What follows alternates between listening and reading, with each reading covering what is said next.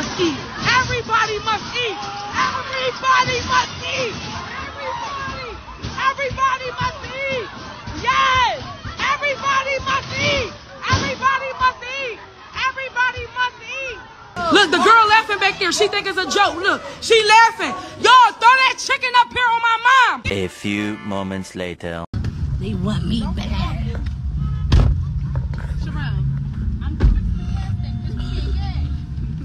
Oh yeah, they gonna pass. We fixing the gas. Oh shit, they coming near me. I told you. Yeah, they stopping us. They stopping us. I told you. I'm not standing here. Back up, bro. We was getting gas. No, bro. Let them. Yes. We getting gas. Yo, what are y'all doing? We don't got nothing to do with this. We getting gas. Get out the car.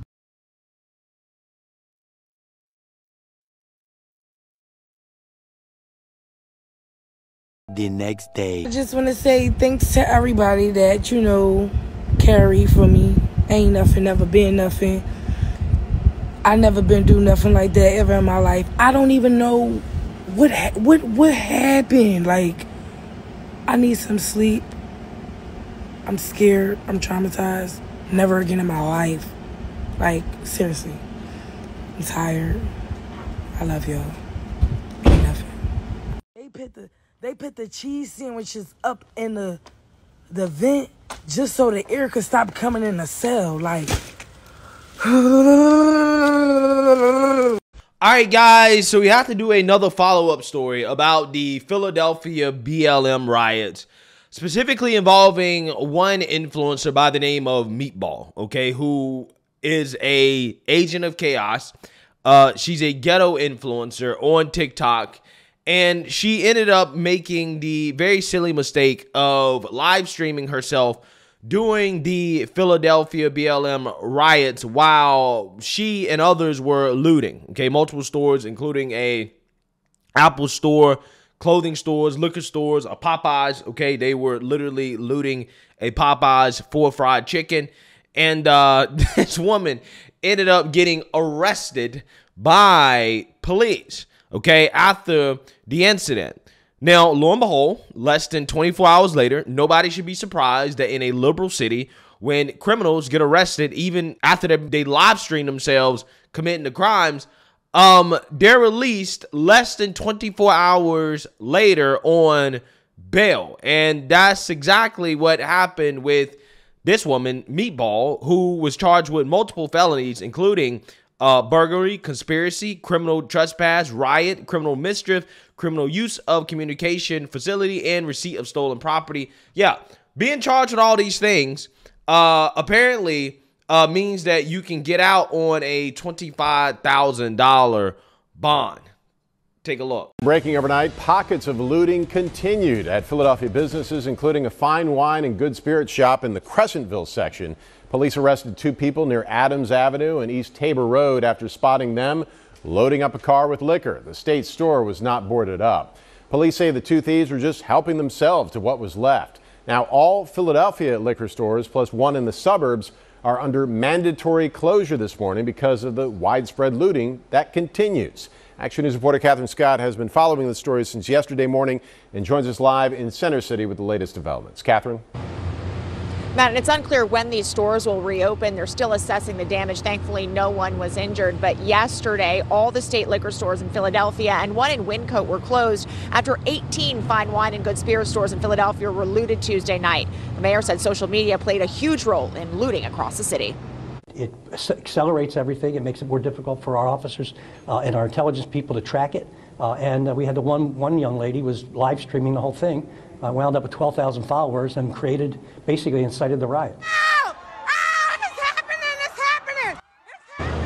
Police are now using this video for evidence. 21-year-old Dayjia Blackwell, known as Meatball on social media, live streaming Tuesday night, broadcasting what stores and what locations to loot. Chaos started in Center City at the Apple Store, Lululemon, and Foot Locker. The looting continued. A caravan of vehicles driving to different locations, and police say Blackwell encouraging people to join in. Businesses were also hit in West Philadelphia and Northeast Philadelphia. Mom and pop stores, pharmacies, state liquor stores. Now at least 52 people have been arrested. 3 of them juveniles, but mostly adults ranging in age. You see Blackwell crying in her mugshot. As Blackwell was arraigned, the DA asked for the maximum, just under $1 million bail, but the bail commissioner said $10,000. After the district attorney's office appealed, bail was set at $25,000, which she posted overnight. Police say the crimes were not connected to the peaceful protest of the earlier court decision. Neighbors say this behavior hurts everyone. It's just an excuse for them to act up. Like, it don't make no sense. They tearing up our, the neighborhoods where we got to shop at and they got to shop at. So, they make it bad for everybody else. Philadelphia police say at the center of Tuesday night's looting is a woman identified as Dayjia Blackwell, known on social media as Meatball. Investigators allege her actions rise to the level of conspiracy. She is live streaming as she is committing burglaries, as she is encouraging others to commit burglaries. We are working with the community development corporations and the business corridor managers that we support and that are part of the Commerce Department to reach out to these businesses, help them with security initiatives, help them with cleanup, help them making sure that they have all of their insurance at the levels that they need to be. The retail industry continues to deal with unprecedented levels of crime, theft, and violence. The National Retail Federation recently released this video addressing the kind of crime that swept through Philadelphia Tuesday night. As its yearly retail security survey indicates, this is a nationwide problem. 88% of our retailers reported that shoplifters overall are somewhat more or much more aggressive and violent compared to 1 year ago. Greater Philadelphia's Chamber of Commerce released a statement which reads in part, "We must stand together and help prevent future events like these from impacting our community. We will continue to support and advocate for our business community to drive economic growth and prosperity for all residents of our region." The business owners that have worked hard to rebuild and reestablish themselves as business owners throughout so many communities, they don't deserve that. They're going to have to pay a price. This is not shoplifting. This is looting. This is riot. Yeah, so you seen that, you heard that. Okay, this is exactly what's wrong with the system, guys. Stories like this is exactly what is wrong with the current criminal justice system and how we handle these criminals, right? They can record themselves committing these acts of violence, committing these burglaries, committing these crimes, okay? It's right there. But yet they're going to get a slap on the wrist like this woman did, got released basically instantly overnight after getting a bail set to $25,000, which she posted. Now she's out. Now she's going to start raising money from her followers, okay? And she's going to be able to get a very good lawyer, and essentially she's going to get off, right? She's going to end up getting off, okay? Nothing's going to end up happening to her. That's what's happening. And then people wonder why we keep seeing this. Why do you keep seeing this stuff? Because there's no consequences. We aren't locking these people up and throwing away the key. This woman, she might actually get rewarded. All the press attention, all of the media attention that she's getting, that's probably going to be great for her business, her online business, her clout business, right? She's going to be rewarded. At the end of the day, she's going to come out on top. And it has to be incredibly frustrating for these police officers. They're out here working hard, working their asses off to arrest criminals just for criminals to be released the next day. And then people wonder why people don't want to be police. Folks don't want to be police anymore. It's terrible. I mean, it's so bad that even CNN is even acknowledging that this is a problem, specifically in Democrat-run liberal cities. In California, if it's under $1,000 worth of goods taken, it's a misdemeanor. And so there are some who argue that by having that law in place, it just doesn't put a stop to this. Is that the case in all these cities? Is that part of this? I think it is. And, the litmus test there is, where is this happening? And you're seeing this kind of, looting happening, shoplifting and organized retail theft happen in places like New York, Los Angeles, Philadelphia. If you look at where Target closed 9 stores yesterday, 4 stores in San Francisco, stores in Seattle, stores in Portland, stores in New York. These are places where bail reform laws, criminal justice reforms have taken the inside of a jail cell out of the equation. So shoplifting is a crime where a judge can't set bail. Think about this. In New York City, there are just over 300 people who have between them 4,000 arrests. 70% of them are not in jail.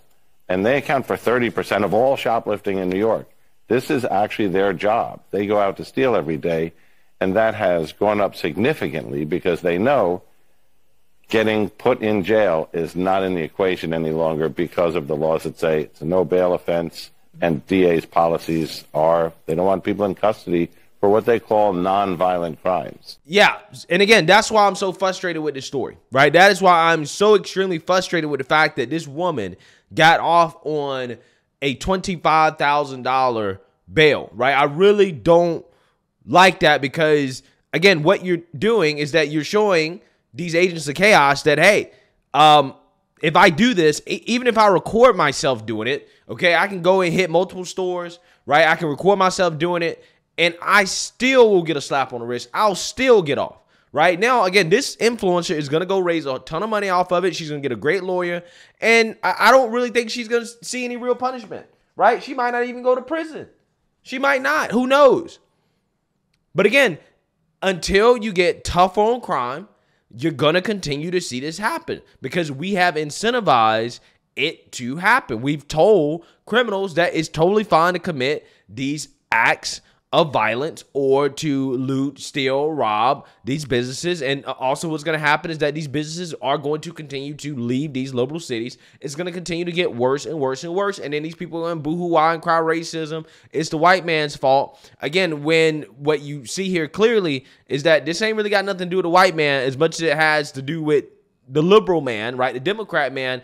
And it just so happens that a lot of people that are committing these acts happen to be black. And again, we're never going to actually really solve the problem because, again, these people don't believe in holding black folks accountable, right? It's racist to throw these people up in jail and to lock them up and to throw away the key and to punish them for their crimes. And again, as long as this is the main ideology in these cities, okay, if this is what these people adhere to, then, again, you're never going to see it stop. Right? These cities are only going to get worse and worse and worse and worse and worse. Okay. So again, extremely frustrating situation. Again, I'm not surprised though, right? Not a surprise she was released the next day. This is par for the course when it comes to what happens in these liberal cities. And again, these people wonder why all the crime continues to happen, why these cities are shitholes. So let me know what you guys think. Make sure you like, comment, and subscribe. Most importantly, share a Black conservative perspective. Peace.